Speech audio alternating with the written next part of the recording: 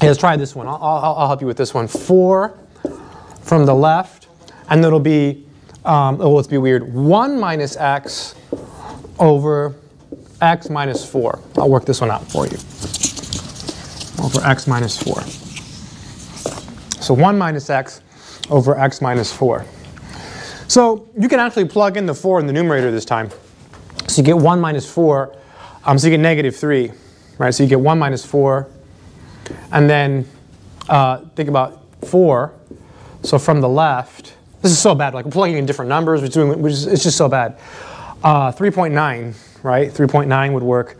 So 3.9 minus 4, it's just so bad. Negative 3, so I'm just going to put negative number. And then on the bottom, it's going to be negative 0.1. Didn't mess up that time. Negative 0.1. Oh, negative and negative becomes positive. So what's this going to be? Infinity. You got this. Infinity. So it helps give you some intuition. Yes, sir?